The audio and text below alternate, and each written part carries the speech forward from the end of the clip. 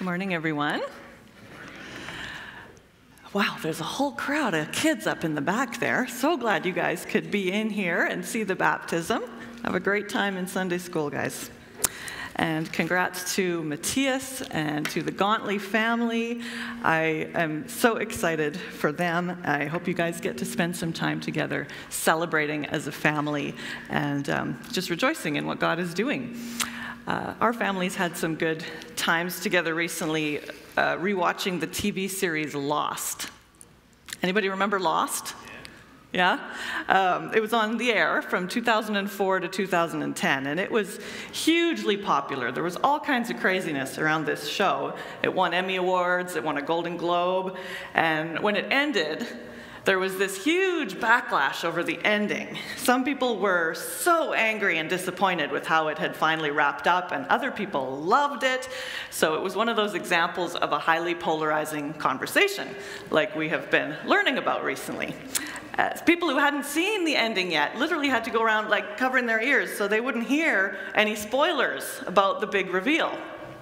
And somehow or other, I did manage to get away without hearing about the ending, so I'm looking forward to finding out what it is soon, even though I'm over a decade late. That's okay. Don't anybody come and tell me afterwards how Lost ends, okay? I don't want to know. But the thing about this show that was so captivating is that it always is revealing new information and new clues that are supposed to fit together in some kind of a big plan, some big conspiracy theory. Something's going on, and you've got to pay attention to all these little clues. We love it when clues fit together in a pattern, don't we? We love it when a bunch of things that seem random come together and make sense. We can see this in everything from, murder mysteries to scientific theories. We get really excited when there's new information that fits into our theories. I would go even so far as to say that as human beings, we were created to thrive on revelation. We're captivated when something new is revealed, and we can't wait to tell others what we've discovered. This is why the news exists, because we want to tell people about those aha moments of discovery in science or in technology or in education, in medicine, in health, right? We want to hear what's new. And God knows this about us, of course. He knows we love to learn and discover new things because He made us that way with this innate curiosity about the world and how it works. And if we just look at the creation around us, we can see all these mysteries that He's given us to solve and all the discoveries we haven't even made yet. Did you know that the National Geographic Society says that 80% of the ocean has never been mapped, explored, or even seen by humans? And that's just the undiscovered part of Earth, right? If you think of space, it gets even more incredible. The scientists believe that the diameter of the observable universe is about 93 billion light years. Try to wrap your head around that for a second. 93 billion light years. And we haven't even gotten a person to Mars yet, which is only 12.7 light minutes away, compared to 93 billion light years. Why would God give us such a huge universe with so much in it to discover unless He made us to thrive on new discoveries? So it isn't surprising, I think, that according to the Bible, God's plan throughout human history was to gradually reveal more and more of Himself. We get to discover more of God. He gave one prophet at a time and one key event at a time, and it fits together into His plan and purpose for us. And then once we encountered His big reveal in Jesus Christ, He gave us the mission to go and tell others what we had discovered. And that is why we're doing a sermon series on sharing our faith, which Brian started for us last week. It's God's plan for us to understand what He's revealed and then tell others about it. And so the passage that we're looking at today in Luke 10 might seem a bit confusing at first. You're going to wonder how on earth I got where I got, but it's okay. Just try and follow me. I'm trying to follow Jesus' train of thought. It wasn't easy at first. But I've realized this week that it's that theme of revelation, of new things being revealed, that really underlies what Jesus is teaching about here. So if you've got a Bible, or if you want to grab one from the pew or pull it up on your phone, we're in Luke 10, verses 17 to 24. And it's going to be on the screen behind me as well. If you were here last week, then you know the context of these verses is that Jesus has sent out 72 of his followers. They're going in pairs to all the places that he's heading, and their job is to prepare the villages for his arrival, to tell them that the kingdom of heaven is near and that they should repent and get ready. He gave them authority to heal the sick and to cast out demons. And he told them, don't take it personally if people reject you, because they're not really rejecting you, they're rejecting me. So let's pick it up then in verse 17 when the disciples come back to him. The 72 returned with joy and said, Lord, even the demons submit to us in your name. He replied, I saw Satan fall like lightning from heaven. I've given you authority to trample on snakes and scorpions and to overcome all the power of the enemy. Nothing will harm you. However, do not rejoice that the spirits submit to you, but rejoice that your names are written in heaven. At that time, Jesus, full of joy through the Holy Spirit, said, I praise you, Father, Lord of heaven and earth, because you've hidden these things from the wise and the learned and revealed them to little children. Yes, Father, for this is what you were pleased to do. All things have been committed to me by my Father. No one knows who the Son is except the Father, and no one knows who the Father is except the Son, and those to whom the Son chooses to reveal him. Then he turned to his disciples and said privately, Blessed are the eyes that see what you see. For I tell you that many prophets and kings wanted to see what you see, but did not see it, and to hear what you hear, but did not hear it. So what was going on here? The disciples came back from their assignment really excited and impressed by their power. And of course, we know it wasn't really their power. It was the power of God, the Holy Spirit, that Jesus had given them by his authority. But Jesus affirmed that the power was real. He says he saw Satan fall like lightning from heaven, which means that they were victorious in the spiritual realm and what they were doing. They were powerful, and so are we. We've been talking a lot about the Holy Spirit recently. That was our last series. We know the Spirit can do powerful things through us. Miracles of healing and deliverance from demons and visions and prophecy and all kinds of things as he chooses. 1 John 4:4 promises us that the one who is in us, that's the Holy Spirit, is greater than the one who's in the world, the devil.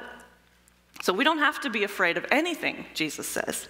But we don't get to take any credit for that. That's God at work within us. Without him, we can do nothing. So Jesus is affirming their excitement, but he's also redirecting them. He says, don't rejoice the spirits submit to you. Rejoice that your names are written in heaven. Don't be excited about the power you've been granted, as real as that is. Be excited about the undeserved grace that you've received. You can't take credit for the power, and you can't take credit for the free gift of your salvation. All of it's God's gift. All of it is his graciousness to you. So rejoice that he's had mercy on you and on anyone who humbles themselves and asks for forgiveness. But then it says something surprising, I think. Verse 21 says that Jesus was so full of joy in the Holy Spirit that he started to pray aloud and praise the Father. Why? What caused him to spontaneously burst into praise in that moment? Well, thankfully, he tells us the reason. He says, because you've hidden these things from the wise and the learned and revealed them to little children. And I didn't really get that at first. Why is that such a joyful thought for Jesus? I get why the disciples are joyful. They had discovered the power they had in Jesus. And they still didn't really understand who Jesus was, but they saw him doing good things for their community and got to be part of that. So they rejoiced because of the miracles they saw. But that's not why Jesus was rejoicing. He had a deeper joy. He says it's because these things that had been hidden were being revealed. What things? Well, I think these things is a way of encompassing all of Jesus' teachings about himself about God, and as well as all the ways that the disciples can be changed and transformed and made new. Through Jesus, the character of God and the love of God for everyone was being revealed. The way of salvation was being opened, so that through faith in Christ, our names could be written in heaven. And through faith in Christ, we could receive the power to be like him and do the things that he did. And the disciples were discovering that. So basically, we could sum up these things as the good news, the gospel. But that good news, Jesus says, has been hidden from the proud, from the rich, the smartest and most important people of his day. The Pharisees and the other religious and political leaders could not accept what Jesus was saying. They couldn't accept grace because they were the best rule followers that there were. They liked that position of superiority. Grace would make all of their hard work irrelevant. So God was turning all of the world's values upside down. He was revealing himself to those who were supposedly the least important, the ones who were sick, the ones who were oppressed, the ones who were uneducated, the ones who were addicted to their sin, the widows and the orphans who had no power at all in their society. Those are the people that God is revealing himself to those who had no other source of hope. He's giving them the promise of redemption and wholeness and healing, and justice and purpose and eternal life. So this is a wonderful, joyful reversal of the status quo. It's God setting things right, putting his kingdom in order. Jesus is so joyful because the good news is coming to those who need it the most. And the rich and powerful oppressors are now the ones who are missing out.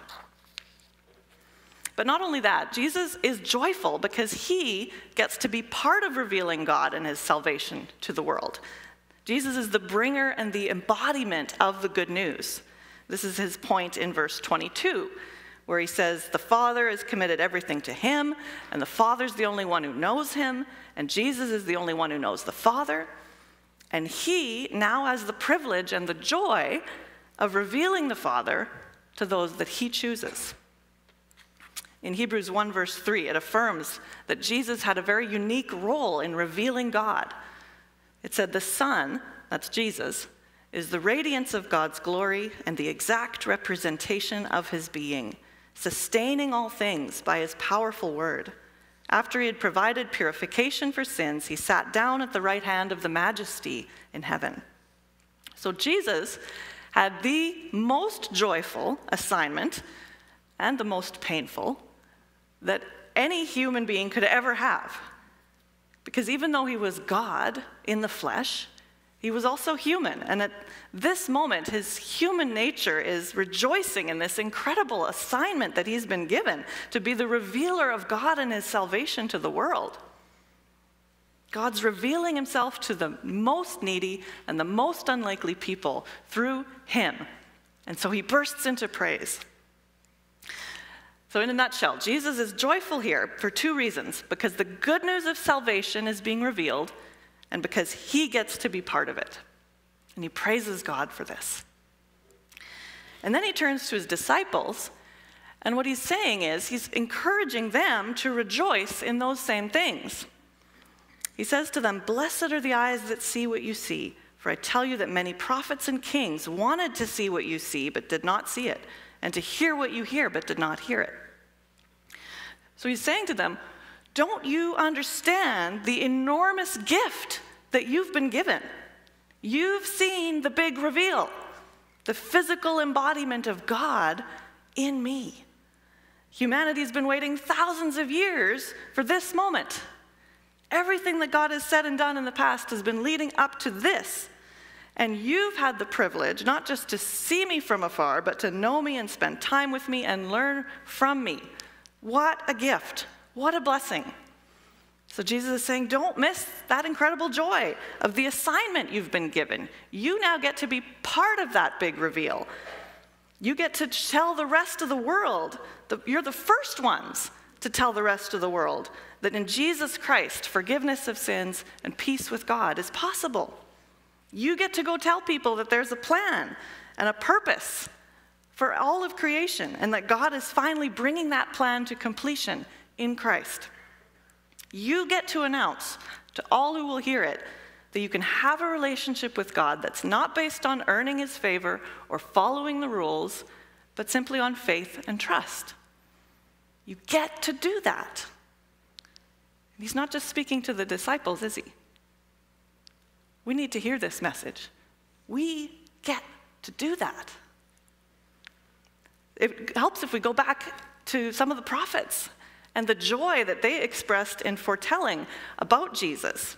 They didn't actually get to see the big reveal themselves, but they knew it was coming, and they were rejoicing even 500 years before Christ.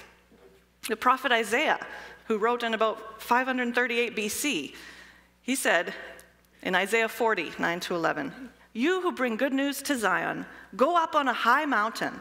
You who bring good news to Jerusalem, lift up your voice with a shout. Lift it up, do not be afraid. Say to the towns of Judah, here is your God.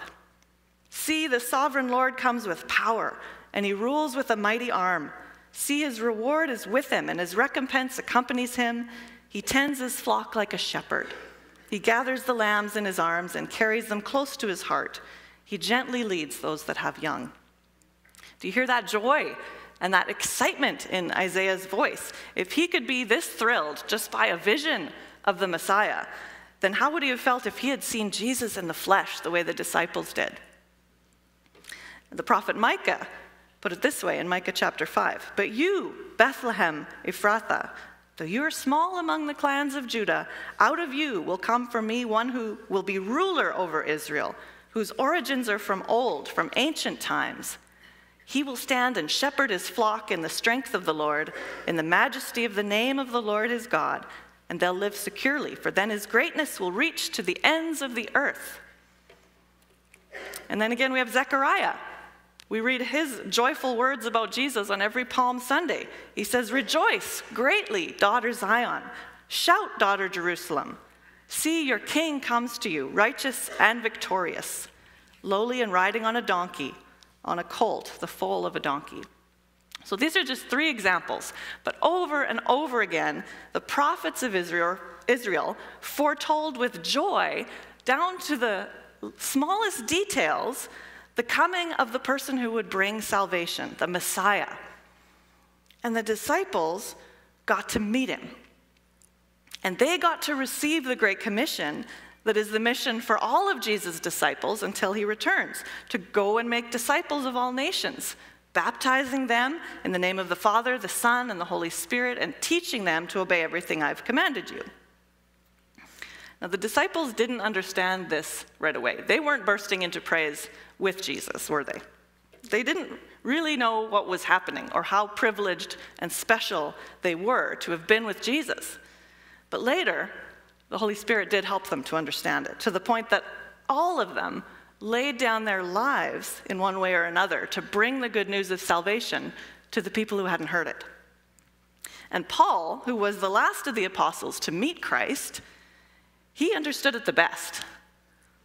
This is what he wrote in Ephesians 3, 4-6, talking about his own letter to them. He said, "In reading this, then, you'll be able to understand my insight into the mystery of Christ, which was not made known to people in other generations, as it has now been revealed by the Spirit to God's holy apostles and prophets.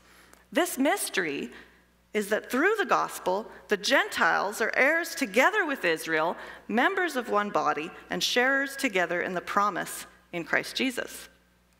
So Paul understood that the people of God had now been entrusted with a precious mystery that previous generations didn't know about. It was the plan of God in Christ to save the entire world, and it was his job, and now our job, to go and reveal and explain that mystery to others. It's like we've found out the end of the best TV show ever made. We should be excited to talk about it with others, more excited than the people in 2010 who couldn't help talking about the ending of Lost. People should have to avoid us or cover their ears if they don't want to hear the gospel because we can't shut up about it. If we can spread the news about the discovery of a vaccine for COVID across the world in a matter of weeks, what is wrong with us that it's taken over 2,000 years and we still haven't told everybody about Jesus? How have we lost our excitement over what we've been given? We should have the same attitude that Jesus had here in Luke 10. We should be bursting into praise over the fact that God has made a way of salvation and we get to be part of it. We get to reveal it to the world. We should be thrilled to have been chosen to be part of this mission.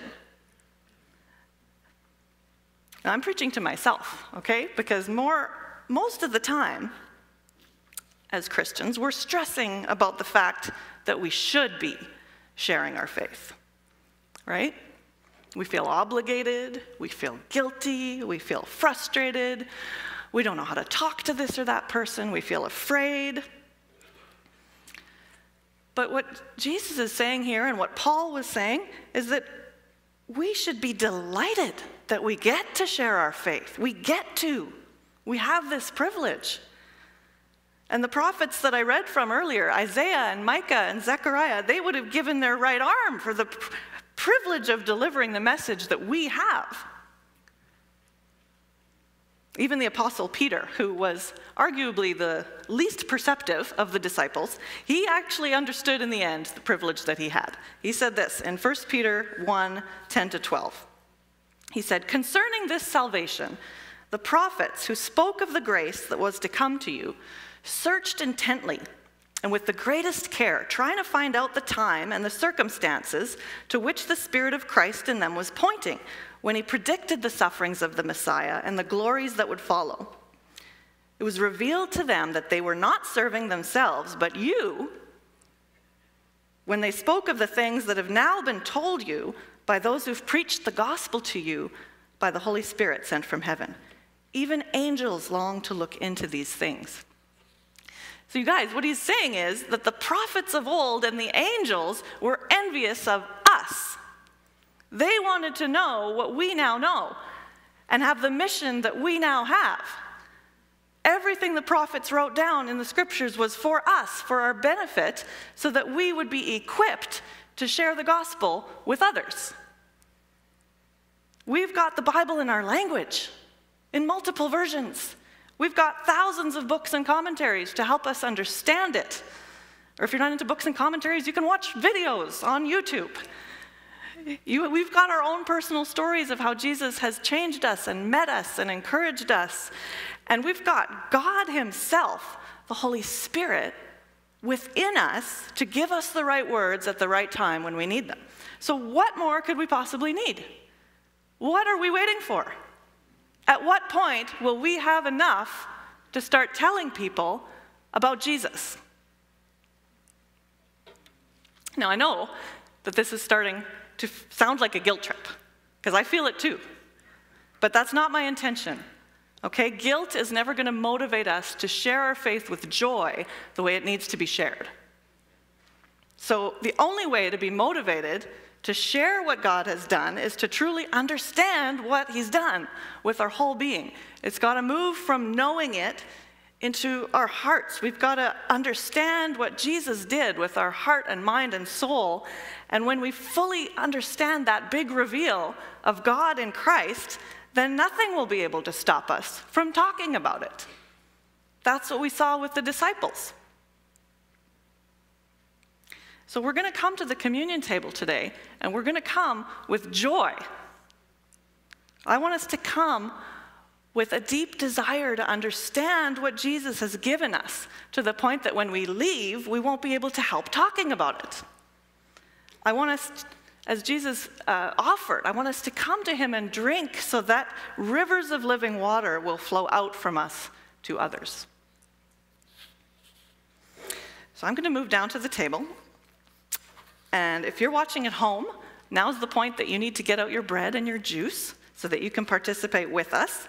And for those of you that are here in person, if you don't have one of those little packets, one of these, just raise your hand and the ushers will bring you one. Okay, don't be shy. Yes, put your hands up. I see quite a few up here at the front. Dennis, is coming around. Donna's over on this side, if anybody, right there. Too many of you snuck in side doors, I think, because you got to come in the main doors to get your communion. And you guys know how these work, right? The little top purple layer opens, you get the wafer out, and the juice is in the bottom portion, okay?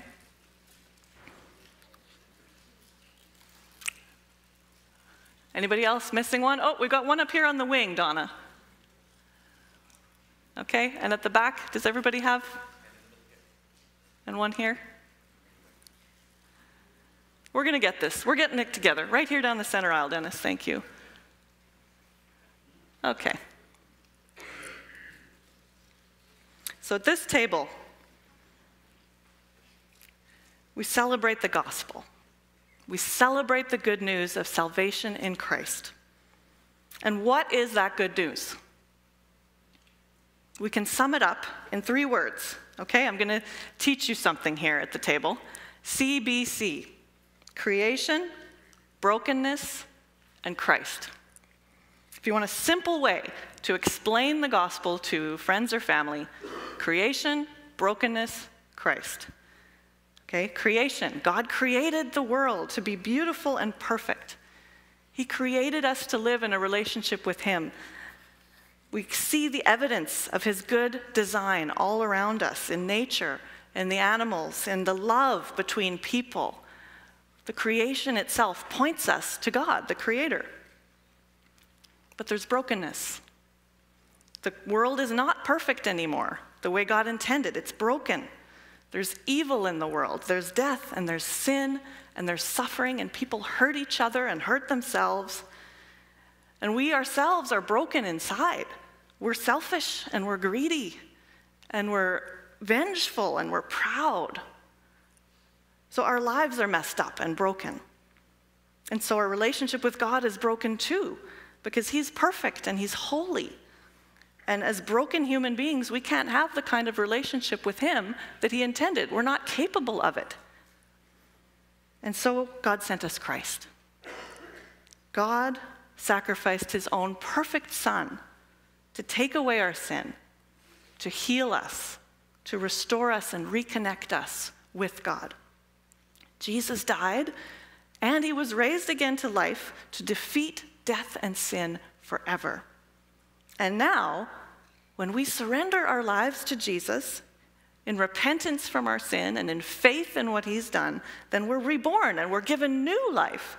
We're new creations. So we're back to the first word again. It goes in a circle. Creation, brokenness, Christ, and back to new creation again. We get to be filled with the Spirit of life that is our guarantee that we're going to live forever with Him. And that perfect creation that God intended will one day be restored. So we can have hope, and we can have joy, and we can have peace because of Christ. No matter what we go through in this broken world, we can have the presence of God with us and within us. We can start to become the people that He always intended for us to be. So this broken world, we know it. It's not the end. Jesus promised He's going to come again. And what started with His death and resurrection is going to be brought to completion. The kingdom of God that Jesus talked about so often, that new creation, is going to be fully realized on earth. And so that, all of that, creation and brokenness and Christ and new creation, that's what we're celebrating here at the table. We're looking backwards at what He did, and we're looking forwards to what He's going to do. The original creation, and then all its brokenness, and the sacrifice of Christ to save it. And then we're anticipating that new creation that has already begun in us. We can already see it at work. So Jesus gave us this ceremony so that we could meditate on all of that often, because He knows we need to be reminded. Every day, actually, we need to be reminded of the gospel and of how good it is and how blessed we are to have it. And that's why the Apostle Paul told us that whenever you eat this bread and drink this cup, you proclaim the Lord's death until He comes. This ceremony is a proclamation of the gospel. So would you pray with me now that we could fully understand what we are doing here today and what has been done for us. Let's pray.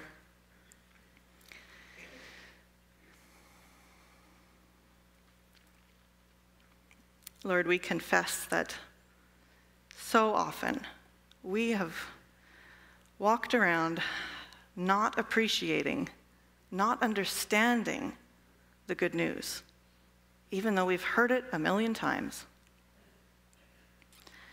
Lord, would you take those blinders off so that we would see and rejoice?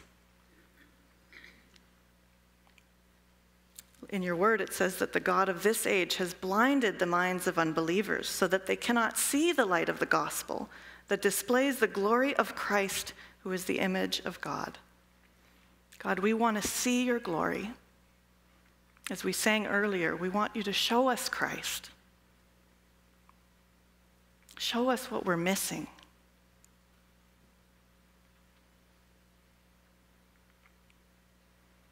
That incredible love that you have to give everything for people who don't appreciate it. Lord, we repent. We want to turn back to you. We want to be excited again at what you've done for us. Jesus, we're so grateful for the sacrifice that you made. Thank you for putting up with us. Thank you for allowing yourself to be crucified by people who didn't know what they were doing, didn't know what you were doing. Lord, we're so ignorant, but you love us so much. Thank you, Lord. Forgive us of our sins. We know that that's possible because of what you did. In Jesus' name, amen. In Matthew 26, it says that while the disciples were eating with Jesus, at his last meal before his death, knowing what was going to happen to him, he took bread, and when he'd given thanks, he broke it and gave it to his disciples, saying, "Take and eat. This is my body." When you're ready, you can take a moment of silence first if you like, but when you're ready, partake of the bread and remember what Jesus has done for you.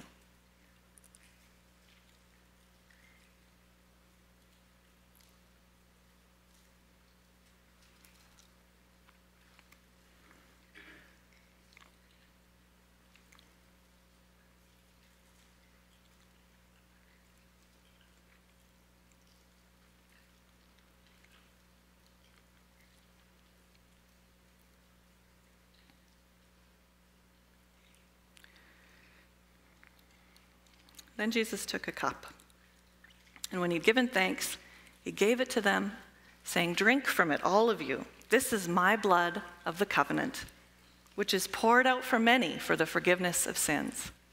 I tell you, I will not drink from this fruit of the vine from now on until that day when I drink it new with you in my Father's kingdom." Lord, we thank you that you've promised to come back and to drink with us, to fellowship with us, to set the world right back to the way you intended it to be. Lord, thank you for washing away all of our sins and giving us that new covenant that is not by law, not by following rules, not by having to understand everything, but just by faith and trust in you. So Lord, we just express our gratitude and our thanks. We don't have the words, but we know you hear the cry of our hearts. Amen. Let's drink together.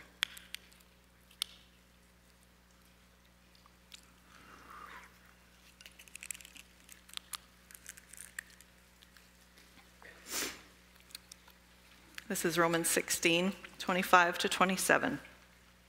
Now to him who is able to establish you in accordance with my gospel, the message I proclaim about Jesus Christ, in keeping with the revelation of the mystery, hidden for long ages past, but now revealed and made known through the prophetic writings by the command of the eternal God, so that all the Gentiles, that's us, that all the Gentiles might come to the obedience that comes from faith, to the only wise God, be glory forever through Jesus Christ. Amen.